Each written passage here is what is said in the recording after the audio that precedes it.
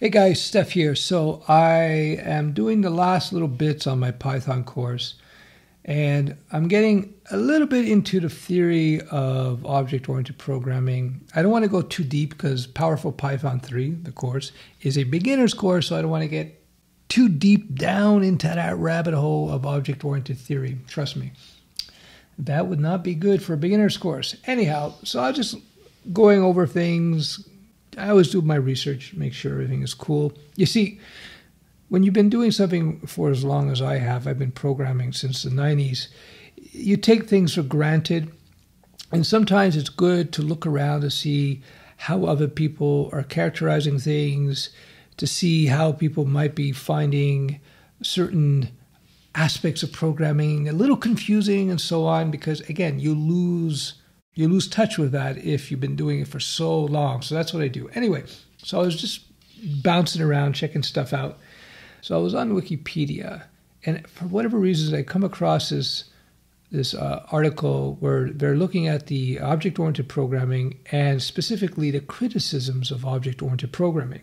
Now, don't get me wrong. I think object-oriented programming is something you have to learn and something that's very useful. But I think that there are a lot of mechanisms, if you will, in object-oriented programming that should only be used very sparingly, if not at all. Like I said, I'm not a huge fan of inheritance. I'm not saying that you shouldn't use inheritance. I'm saying that it should be used very, very sparingly, only on base objects. I talked about this in another video. That being said, so I like this line here on Wikipedia from this guy, Steve Yegi. I have no idea who this guy is, but this just made me laugh. And if any of you have done any extensive object-oriented programming, you will probably laugh at this too, knowing exactly what this guy is talking about. But it sounds funny, so let me read it. Oops, that was the wrong quote. Here it is, right here. This is funny. The problem with object-oriented languages is that they've got all this implicit environment that they can carry around with them. You wanted a banana, but what you get was a gorilla holding the banana and the entire jungle. The nerd in me finds this extremely funny and hilarious. Again, if you've done object-oriented programming, you know exactly what the author is. I guess this is Joe Armstrong is trying to say here. And I'll put it in layman's terms, just in case you guys are not experts at object-oriented programming. The tendency in object-oriented languages, C#, Java, and many others, is that they create overly complex code bases. And they try to implement all kinds of different aspects. They, being coders, have a tendency to want to implement or use all kinds of capabilities that are built into an object-oriented language, even if it's not really necessary. It reminds me of something that happened to me many years ago, eons ago, when the dinosaurs roamed the earth. And I was called in by a client, a new client. They wanted to update a web app that they had, and it was written in PHP. Now, this is old school PHP, dirty PHP that was just functional. It had very little to no object-oriented capability. In fact, this was pre-PHP 4. PHP 4 was the first step, if you will, when PHP started becoming, it wasn't fully all OO at that point in PHP 4, but PHP 4 had implemented a whole bunch. They added in a whole bunch of object-oriented capabilities, although it wasn't fully OO. PHP didn't become fully OO until version 5. Anyhow, so this was like a version 3 PHP app. So it was all just a bunch of functions. And so I come into the gig and they wanted me to add to this app. And it wasn't a very big app, it wasn't very complex. But so nonetheless, being a Java guy, I was like, no, we should do this in Java. We'll rewrite in Java, would be much better. But the client insisted that, no, we already have this in PHP. There's no way we're going to start rewriting things in Java. Why spend the money twice? So whatever. It was a good gig. I was making good money. So I said, okay, I'll do it in PHP. At this point, this is the 90s, I had not written PHP yet. So I said, whatever, I'll just learn PHP.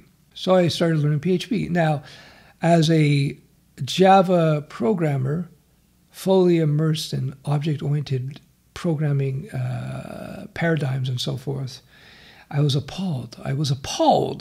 at the simplicity and the lack of OO-ness in PHP at the time.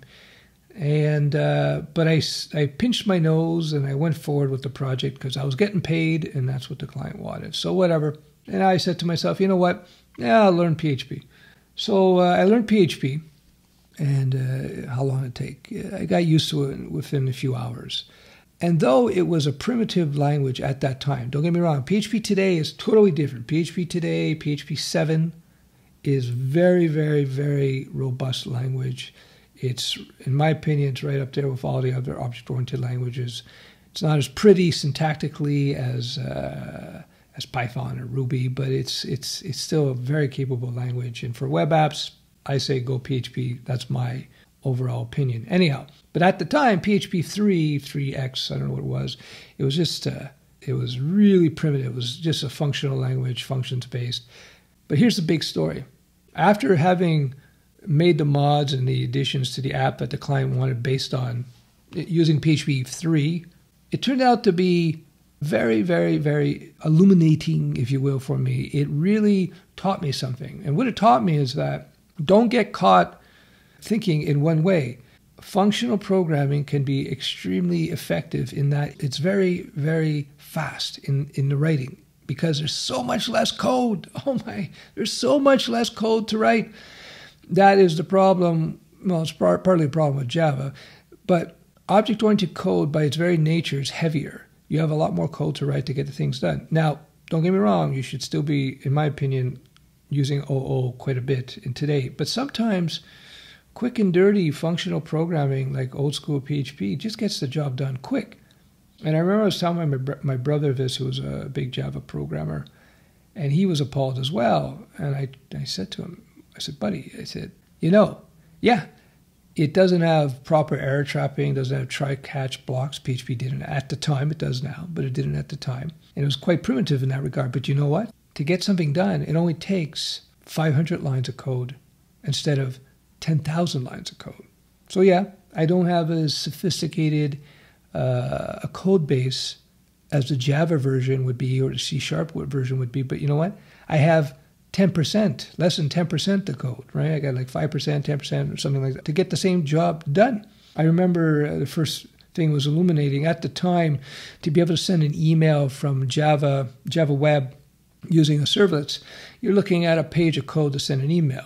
And a servlet is a specialized class, a special class in Java specifically designed to build web apps. Anyhow, so to write Java code to be able to send an email at that time required about a page of code, whereas PHP was one line. So I said to myself, it's pretty easy to debug one line of code versus 500 lines, right? So anyway, that's interesting. So I decided to do this vlog just because you wanted a banana, but what you got was a gorilla holding the banana and the entire jungle. Yep.